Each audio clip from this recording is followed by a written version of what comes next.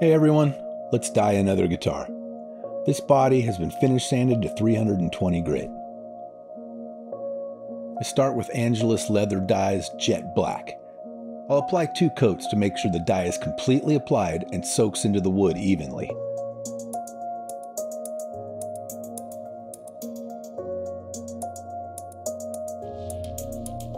I'm so incredibly fast and awesome at this that it looks like I sped up the video and I totally didn't.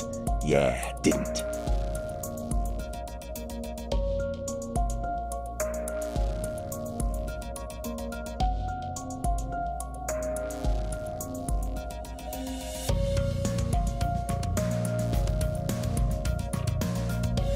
I let the dye soak in and dry overnight.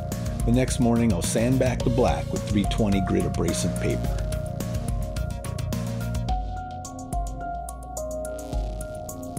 As much as I love the carve on these single cut bodies, I have to say that sanding the carve is a real bitch. Everyone hates sanding and anyone who says differently is a liar. Seriously though, it sucks.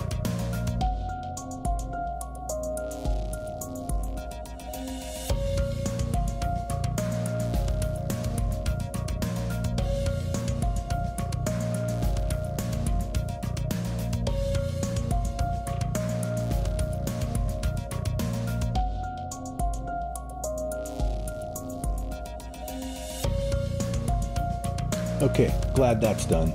On the flat surfaces of the guitar, you'd better believe I use a random orbital sander. Still 320 grit. I keep sanding until pretty much the only dye left is in the deepest part of the grain. There's not a whole lot of flame on this body, so I'm careful not to sand through the dye on what little bit there is. I leave the carve a little darker, and that's okay because I'm going to burst this one. The outer edges will be blended into black. Back to hand sanding on the finer details. Stupid.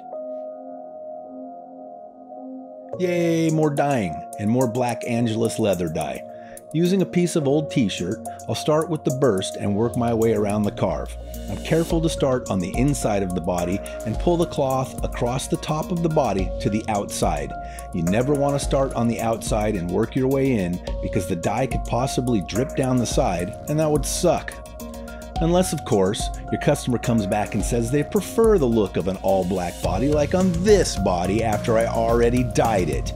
Dyeing a mahogany back is blasphemy, but the customer is always annoying. Ha! Totally kidding. It looks pretty sweet. Oh look, I've talked too much. See all that blue? Yeah, that's Angelus as well. What you're seeing here is me actually using neutral dye to blend the blue and black. Same process, but I'll change the piece of cloth from time to time because blending it with the black will darken the cloth, and over a bit of distance you'll start to notice the body darkening. It's best to just keep changing out that cloth whenever you can. Once again, I'll let the dye dry overnight. As you can see, blue dye likes to turn purple, but with a little 4-0 steel wool, I sand the dye back ever so slightly to pick up the excess dye. It's still slightly purple, but that will clear up in the next step. Finally, time for sealer. I absolutely love Mohawk's Easy Vinyl Sealer. I start with a very light mist coat, and then I'll let it sit for about 30 minutes. I'll follow that up with 2 to 3 more coats applied progressively thicker until I'm happy with the coverage. I'll then let that sit for a couple days before I finish sand and get the body ready for clear coats. I really like the way this one is turning out. I hope you'll subscribe and tune in to watch this guitar on the rest of its journey. I really appreciate you taking the time to watch.